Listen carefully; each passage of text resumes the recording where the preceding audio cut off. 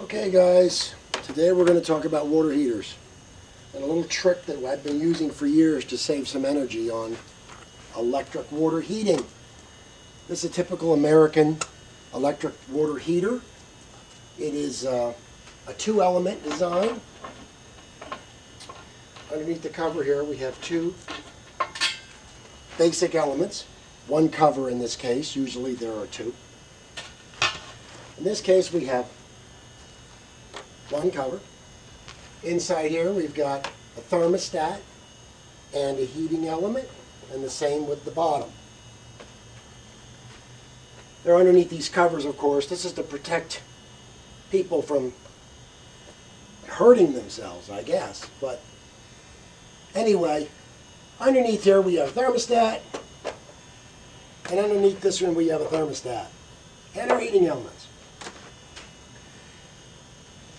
Power comes in the top, goes through an overheat safety switch, which opens both sides of the 220 volts. Connected to the overheat safety switch is the thermostat. The thermostat is a single pole, double throw design.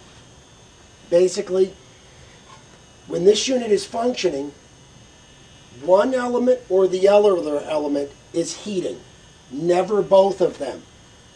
This single pole double throw thermostat will initially send power to the upper element. Once this element is satisfied, when the temperature reaches whatever the set point is, whatever you set it at, it then sends power down to the second element. Where you start to save money is in this second element. If you are a single person in a house or two people in a house, we're just two of us in here, we don't have a big family, and we have this 50-gallon water heater. We don't need 50 gallons. We wash in cold water, we take showers at different times. We simply don't need 50 gallons. So what do?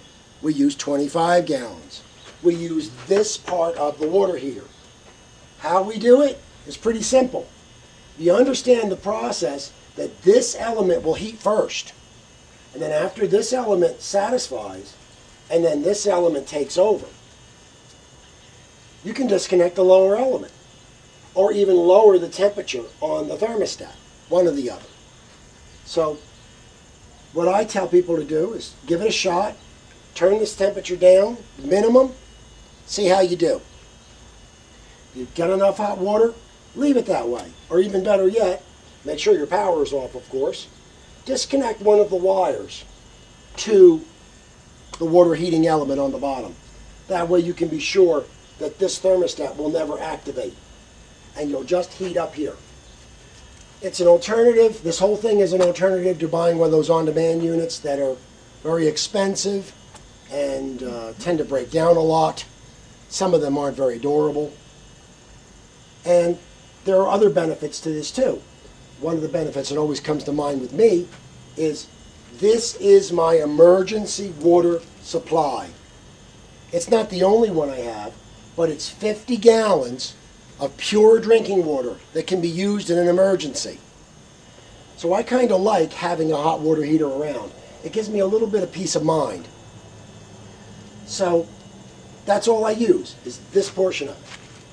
Okay, now you can go one step further, and I do this one step further somewhat often myself. Here is your basic elements that are inside your water heater. This is a fold-over design. It's called a low-density water heater element, and this is a high-density water heater element. This is a very long element. It's very durable, very expensive, and this is typically what you find inside of a water heater. It just goes up and goes back, very cheap. But both of these elements are of the 4,500 watt range. They're both 4,500 watts.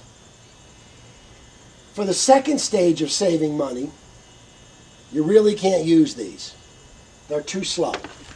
What we do is move up to the 5,500 watt bugger. This is the one that really produces a lot of heat in a very short time. Why am I showing you this?